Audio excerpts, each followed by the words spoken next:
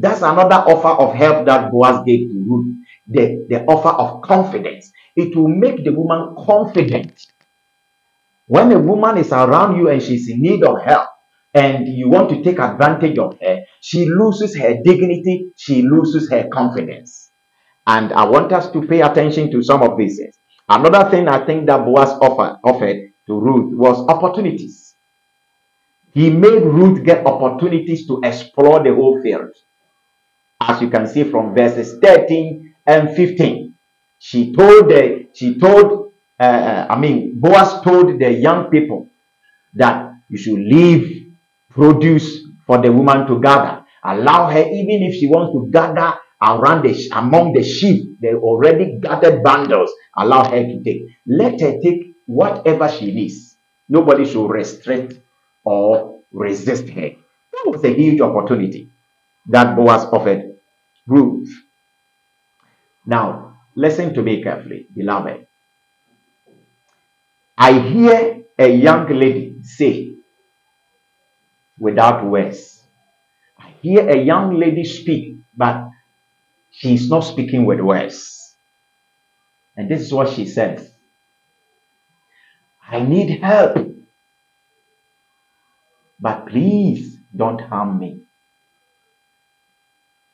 Yes, I need help, but not hurt. Men at work, don't touch the girls. Men at work, please leave the ladies alone. Yes, I mean it. You see, here in the story, Boaz acknowledges that he can take advantage of Ruth. He has the right to take advantage of Ruth. But he realizes that, or he records that for him, it is not the right thing to do. That is why he told Ruth that, my daughter, don't worry. Don't get troubled. Everything will be sorted out. There's somebody who qualifies the more to take care or to become your husband.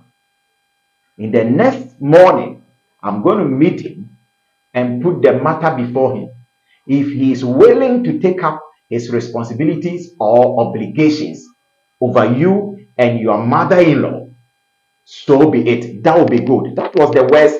These were the words of Boaz. He said, that will be good. Meaning that Boaz was not ready to take advantage of Ruth, even though he can or he could.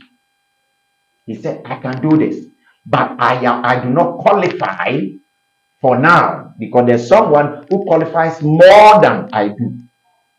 I cannot say because I have been providing food for you, therefore I'm taking advantage. So he said that let us go and see the one who per the law, who per the arrangement, cultural arrangements, qualifies to take up the responsibility of a husband. But if he does not want it, then I can take it. This is a great lesson. Boaz was looking at what is the right thing to do. And my exhortation to all of us who are in positions of authority, who are influential, who are worthy, who are well-to-do, is that we should not take advantage of people that need our help. The fact that we offer food to someone does not mean that we should take advantage of the person. The fact that we offer shelter, or the fact that we hold a person's hand so that he could move on in life, the fact that we sign a letter for someone, the fact that we stamp a letter, we put our seal on a letter that could speak for somebody somewhere, what we call endorsement or recommendation, does not mean that we should take advantage of the person and abuse the person. Let us learn from Ruth and Boaz's story, where Boaz said that I can take advantage of you, but it is not the right thing to do. Boaz waited till elders had met and had informed that man who was the closest kinsman redeemer that that was the right thing to do. He should take up his obligations by becoming the husband of Ruth so that he could take care of Ruth and Naomi, the old woman,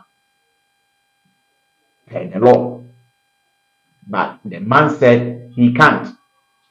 He can't because he doesn't want to ruin his properties. He doesn't want to have his properties splitted over his own biological children with his wife, and then the children that he may give birth to with Ruth. So he said, I cannot. Then the elders agreed that if he could not, then Boaz could. That was the only time Boaz came in and took Ruth as a wife legally in the presence of elders. Why can't we do this? Why do we have to take advantage of young girls that come to our aid, that come to our shelter, young girls that come to seek for help or assistance, young girls that need us to come to their aid in order to survive or in order to progress, in order to get one thing or the other in this life? Why can't we do this? There are many young people, especially the females, who need help, but they cannot come to us because they are afraid. At your workplace, there are ladies there that have something to say. They have great ideas to share, but they can't come to you as a boss because they are afraid that you may take advantage of them. You may request for something they cannot offer. You may ask for sex. You may ask for what does not due you. There are young people in your workplace, madam, as a manageress, as a directress, as a head. They can't come to you because they are afraid that you may take advantage of them. You may want to coddle them and force them or subdue them to fall in bed with you or compromise their integrity. Therefore, they can't come to you. Why can't we give people liberty like Boaz did? Why can't we offer dignity as Boaz did? Why can't we offer protection as Boaz did? My exhortation to all of us is that let's go all out to offer the help that people need. When people come to us for help, let's give them the help we have without harming them, so that at the end of the day, they can go to God and thank God and praise the Lord. They can meet their families, meet their friends, and say, thank God, I was helped without harm. I was helped unharmed. That is my message for you today. That at the school, as a lecturer, as a professor, do not take advantage of students in order to abuse them because you can offer marks or offer some help, give them the opportunity to get networked here and there, or job opportunities. As a director, as a manager, as a head, as a leader, as a pastor, do not take advantage of people that come to you for help.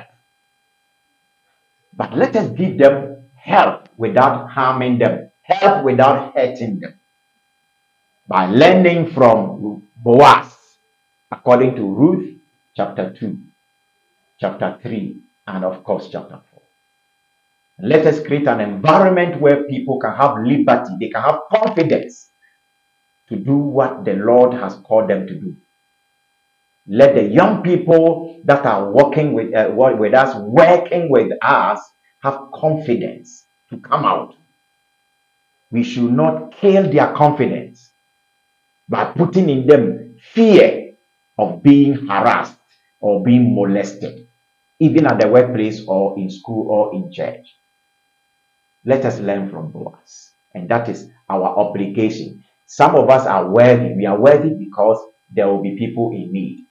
Some of us, we are in the position of authority because people will need our help. We are influential people because people will need our help. When they come for the help, let us willingly offer the help to them without harming them, without hurting them. I remember in the story of Abraham and Sarah, the story of Abraham and Sarah in Genesis chapter 20, verse 2 following. When Abraham and Sarah had become foreigners on a foreign land, the king of the land, called Abimelech, took advantage of Sarah and took her until God went and warned him in a dream and even locked up the womb of all the women in his kingdom. Look at that. In the case of Joseph, when Joseph went to the house of Potiphar, because he was a slave, Potiphar's wife took advantage of Joseph and forced him to go to bed with her until Joseph fled. And that even landed Joseph in prison because the woman had to orchestrate a lie against Joseph that Joseph had raped her. These incidents are happening in homes, in schools, colleges, universities, in churches, at workplaces. We need to repent. I'm wondering how Abraham could have laid hands on Hagar if Hagar were not a slave in his house. Because Hagar was a slave in the house, was a maid. According to Abraham, Sarah said Abraham should go into her. At the end of the day, what happened? Hagar had to be sacked with her baby. It's not fair. But I can also talk about, apart from Boaz, I can talk about Moses.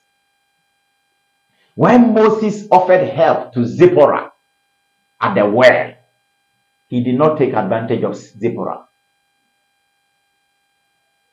He offered the help to Zipporah by fetching water for her.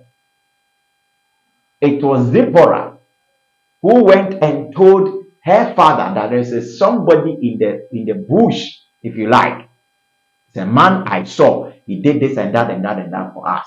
And then the father said, go and bring him, let him come home. And then Moses became a visitor, if you like, in the house of Jethro Reuel. And eventually, Jethro Reuel, the priest of Midian, gave her his daughter Zipporah for marriage to Moses. But Moses did not take advantage of Zipporah. Jacob did the same. He did not take advantage of them until he had gone home, seen the father work for 7 years and 7 more years before the women became his wives. When people need our help, we should not take advantage of them. Let them receive the help without hurt, the help without harm, so that, like I said, they can exclaim, oh, at long last, I am helped unharmed.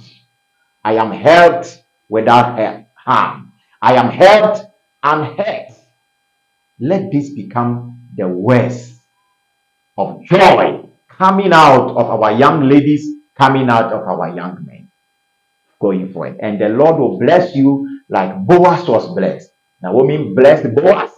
Ruth blessed Boaz. And indeed, Boaz became one of the blessed people on the land.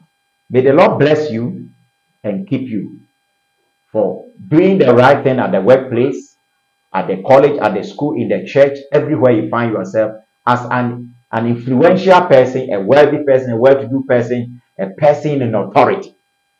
In Jesus' name, amen.